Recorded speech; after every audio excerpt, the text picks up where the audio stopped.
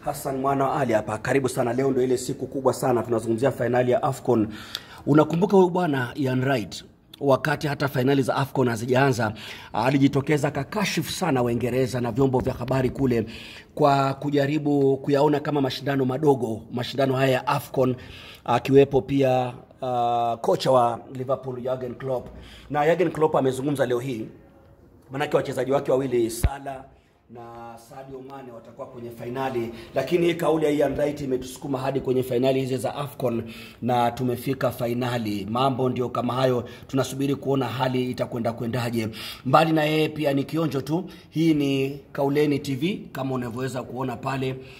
Unakuja hapo unaandika Kauleni TV, unapata burudani, uwekezaji, madoido mbalimbali, vikorombwezo, mabao na visa vya amope. Kwa hiyo hapa huwa ni dawati langu la kazi, hiki huwa ni kiti changu cha kufanyia kazi.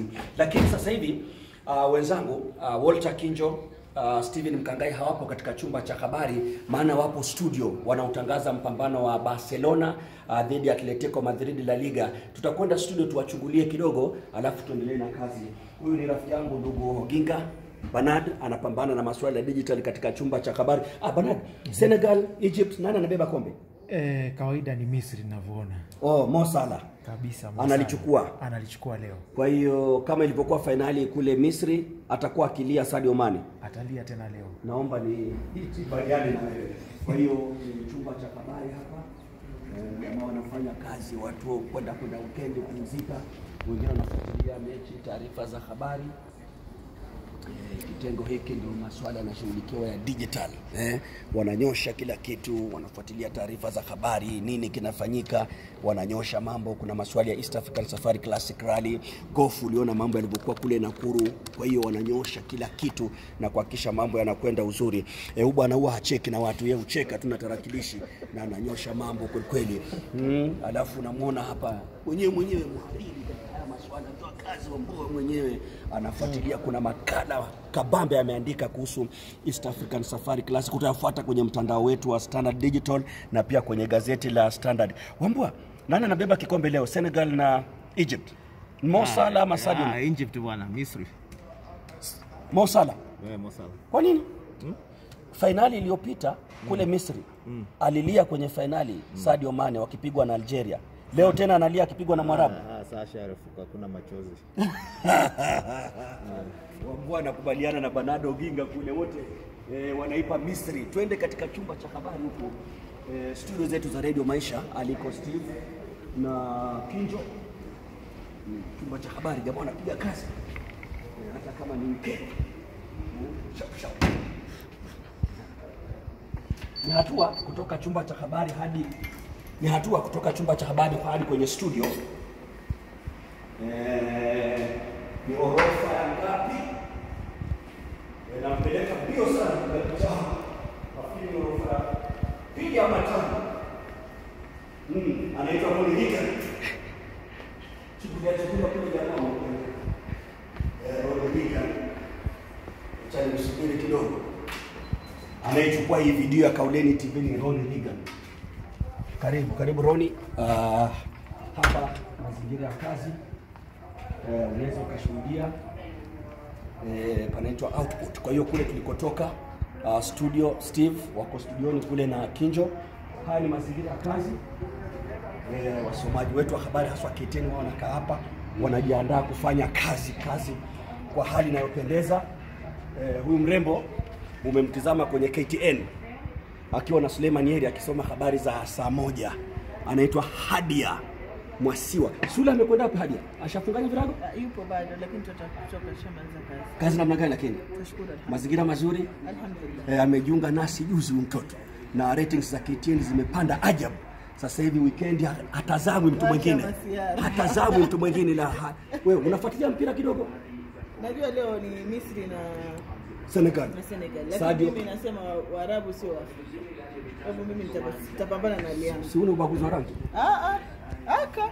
Kwa nini wanacheza mashindano ya Afrika kama si Afrika? Ndio nashangaa mimi, swali linalonikera. Kwa hiyo wacheze wapi wao na mashindano ya Waarabu? Wacheza kule kwa Waarabu juu kisha warudi wacheze kwa Afrika. Sasa cha kushangaza ni kwamba Mwarabu huyo Misri ambaye anacheza leo finali anaongoza kuchukua haya mashindano mara nyingi zaidi. Kwa sababu hachezi kwao.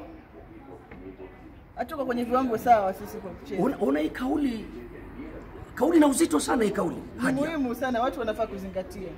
Mtu mwanzo anaye support wa Misri ni msaliti mkubwa.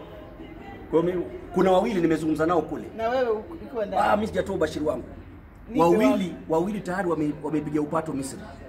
Kabla sijafika kule studio tutautangaza huo mpira usiku. Mimi namtakia Senegal kwa sababu finali nilikuwa nikitangaza Kitale mwaka juzi walicheza finali na Mwarabu Algeria akamfunga bao moja extra time. Leo anacheza na Mwarabu mwingine Misri na wote ni wachezaji wa Liverpool. Sadio Mane na Mo Salah. Kwa hiyo umesema leo ni Senegal. Watu weusi wacheza yani, utaki kujua atakayeshinda alimradi si Mwarabu. Kwa sababu tukienda kule wanatuliza kama tunatoka Afrika. Wao wanajihesabu hawapo Afrika. Na wana ubaguzi wa rangi. Kabisa. Kama umewahi kucheza kule Uarabuni. Wanakuuliza unatoka Afrika. Wanachezaje kwenye dimba la Afrika? Mpira utautazama? Kwa sababu ya Senegal. Utatazama na nani labda wapi? Unajua tena. Huwa redioni ukisikiliza Radio Maisha kuanzia saa 9 Maisha jioni Mbaruk mwalimu huwa anapiga vitu pale redioni. Ndiye mwenye hii amana hivi. Ndiye mwenye hii amana. Hapo unachoma wewe. Twende sasa studio zetu za Radio Maisha. Hapa wanafuatilia Maura Muhariri, Akisa Ndera pia msomaji mtangazaji wa haiba hapa KTN. Nilikuwa naye ubashiri wake wa finali za Euro. Kati ya mechi 16 Akisa alipata mechi 15. Ubashiri hajui ni nini. Prediction. Kore hakuuliza. Wajua Maura kwa taarifa yako kuna siku Hadia atakuwa mgonjwa ghafla. Akisa atakusomea habari za Kiswahili hapa. Jeff Mugire atafanya. Jeff Mugire naye atakuwa amebanwa na traffic jam. Jeff Mugire. Kasi nzuri sana. Nilikuwa nafuatilia habari zetu za saa 1 na nimshukuru pia Maura. Asante. Leo ametupa muda wa kutosha. Nimeziona habari za Twaha kule Mombasa, nimefuatilia ligi hapa nyumbani na nimekuwa uwanjani Nyayo. AFC Leopards kenda sare na Bidco nimeiona pale, nikapitia pale nikatazama basketball kidogo, AFCON pia umeiangazia ilipendeza. Naelekea studio sasa hivi Steve wanatangaza Barcelona na Atletico Madrid. Tutakuwa nao baadaye Senegal na Misri. Kati ya watu watatu niliozungumza nao, wawili ni Misri, mmoja Senegal. Kura yako inaenda wapi? Mimi kwangu mzee wangu wa kazi leo siza apate angalau kwa mara ya kwanza ashinde taji, atoe aibu ya mwaka 2002 alipo finali ilikuwa dhidi ya Mali. Akapoteza penalty ambayo iliwaponza wale. Kwa hivyo akipata leo atakuwa alafu usisahau finali zilizopita kule Misri alifika finali na Senegal wakapigwa na Algeria. Kwa hiyo huko nyuma Senegal. Alafu unapendeza yahe. Mungu ni mkuu. Kama dola ngapi itai? Mtu amelazo mali. Tumalizie na Suleiman Yeri. Suleiman Yeri angalia, amesoma habari sasa hivi, ashabadilisha suti. Suleiman Yeri, unabadilisha wapi hapa? Wardrobe hadi hajaosha badilisha tayari. Mama mazuri lakini. Salama na wewe. Real Madrid mzima. Sina neno, nashukuru baba. Unakwenda nyumbani ama utakuwa nasi studioni finali? Nakwenda nyumbani kuangalia mwenyewe. Na nani labda nyumbani leo? Watazama na jamaa wakipata kinywaji na familia nyumbani. Hadia ameipa Senegal. Kisa na maana anasema Misri yule Mwarabu si Mwafrika. Huo ni ubaguzi wa rangi mimi naona. Wewe unaonaje? Misri ni Afrika. Ni Afrika. Maana ramani ya Afrika Misri imo ndani kabisa. Nani anaongoza? Nani anakota kombe? Nitaipa Senegal ushindi. Kwa sababu tu kuwatakia angalau na wapate kitu. Mara ya 8 Egypt wakipata sasa hivi. Kama watachukua. Itawaumiza sana, hata taifa lenyewe litaumia sana. Nitadhani labda hata Aliou Cisse ana mikosi kwa sababu finali anafika kama kocha, mchezaji na hapati. Kwa hivyo nawatakia tu heri, sio kwa sababu ati na support Sadio Mane sana, lakini tu kwa taifa la Senegal liweze kupata angalau kitu sasa hivi.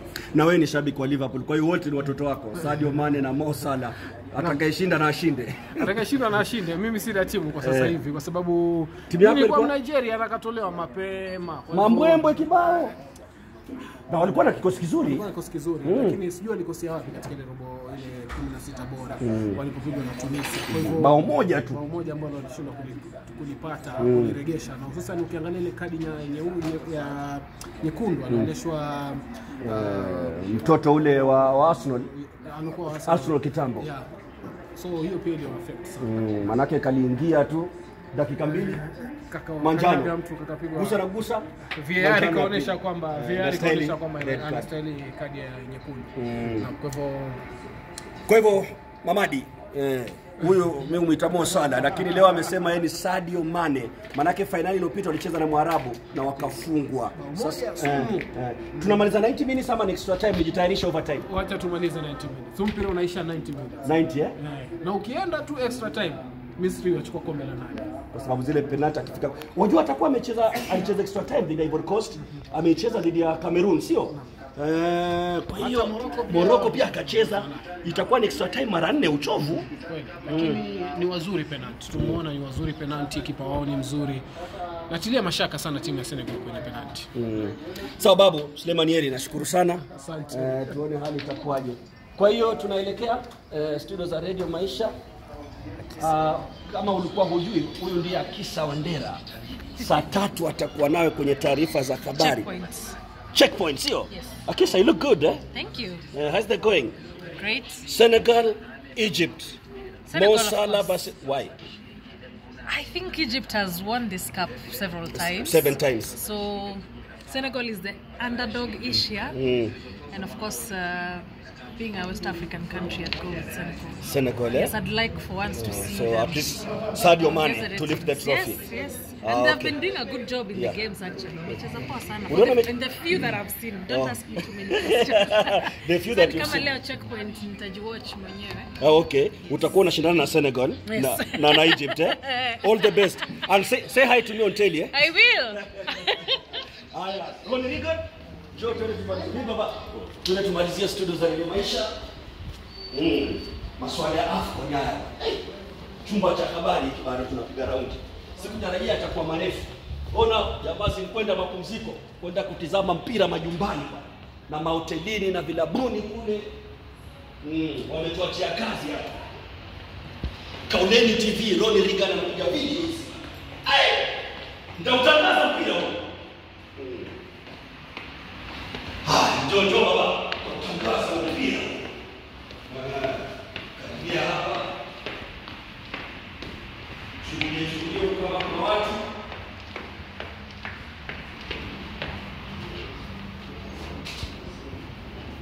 Huko hakuna watu bwana. Unaelewa? Hakuna watu bwana. Tuingie huko. Ndio ushoroba huu wa Radio Maisha.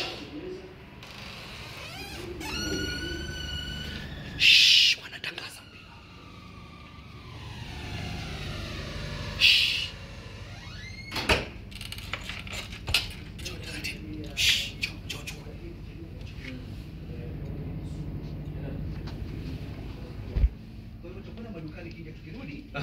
Itakuwa nasema na mashabiki wetu watuambie kuna kwendaje. Kumbuka mechi inakuja, itakuwa ni mechi ya saa 4 kamili, mechi kati ya timu ya Barcelona na timu ya Atletico sio Barcelona, ni Senegal dhidi ya timu ya taifa la Misri. Alafu leo zimeungua. Leo zimeungua. Leo naangalia wamepigwa Borussia Dortmund. Wamepigwa Borussia Dortmund. Kwa hivyo itakuwa baadaye So kimeumana. Kimeumana saa. Lakini wewe mambo na damage control si mbaya. Basi tutajipanga polepole. Itakuwa na moja kwa moja na babake Ayan. Babake Ayan alikuwa anafuatilia leo mechi. Kuna baadhi ya watu hata hii mechi FC wangeshinda. Unajua kuna watu si watu watafunika kwa uwanja. Na ndio kama ni off day yako kati nyumbani. Ama kama ni kazini video kwa sababu unakwenda uwanjani unapeleka swara. Unajua ni HTML kuepo, kakalia hii ni swara hiyo. Hii mechi tarifika. Watu waende uwanjani. Watu Aliasa ameenda uwanjani FC anacheza na mbona kwenda mechi gol ama kwenda ya Tusker. Mbona kwenda Tusker, mbona kwenda polisi. Kuna watu wengine kisarani tu. Akaamua ni gani? Alafu wanatuambia tu ati Biduka leading na utangulia kufungwa. Walitangulia kufunga. FC tangulia kufunga ndio akarudi. So naona tu kuna Hao tu kama wanaandika barua kwamba Kenya imejiondoa. Kwa hiyo ndiye mwenyewe hapa Hassan mwana wa Ali, ama ukipenda huyo. Kwa hiyo tutakuwa nawe kama nilivyosema ndani ya Radio Maisha, Senegal dhidi ya Misri. Ronnie Reagan alikuwa anaichukua hii video, nimshukuru sana teenager huyu mwanahabari Buka. Kura yangu nairusha kwa Senegal kupata ushindi. Tukutane baadaye. Kauleni TV, subscribe na watch.